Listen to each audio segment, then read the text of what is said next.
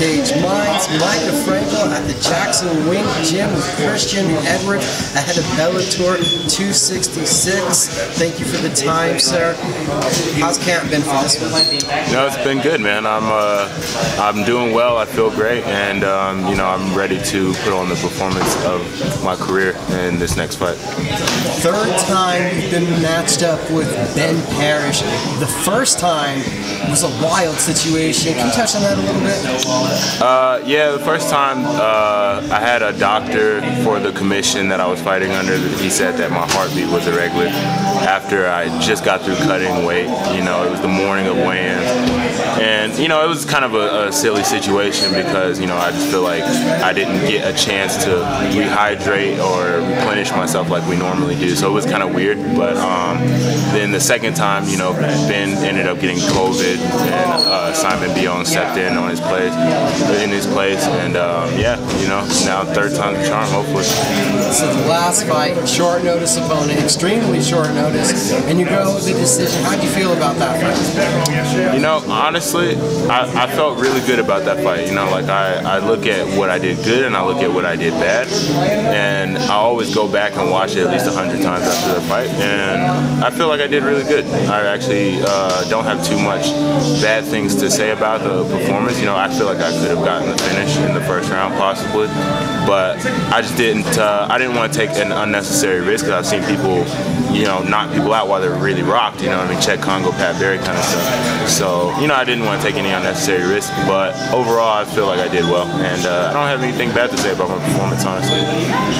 At this point, at 5-0, how much of the toolbox do you feel you've even had to reach into? Honestly, I feel like I've shown a little bit of everything, at this point in my career. Like, I've shown that I can wrestle, like in my Marco Hutch fight and in my Hamza Salim fight.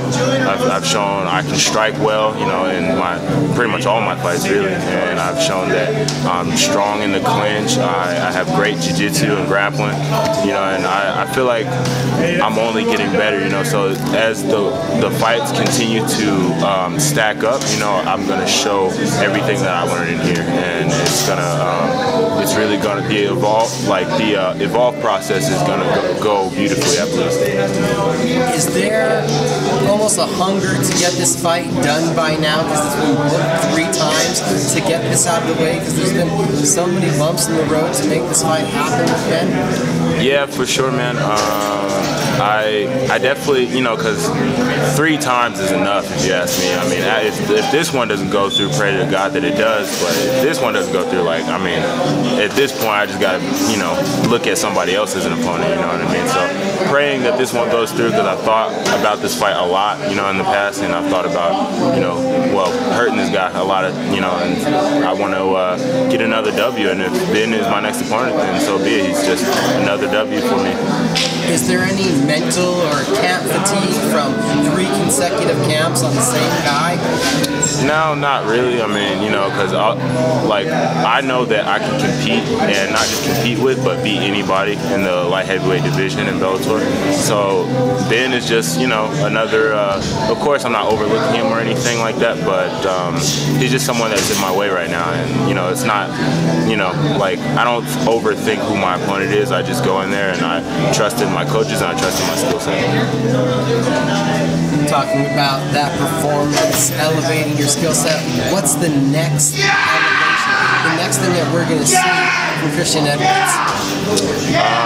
Honestly, man, I really feel like after this next one, I'm going to move on to really start facing top 10 guys, you know what I mean? Because I am a top 10 guy myself, so it only makes sense for me to fight top 10 guys. So whoever that may be, but I really believe after this one, I'm going to start facing top 10 guys for sure.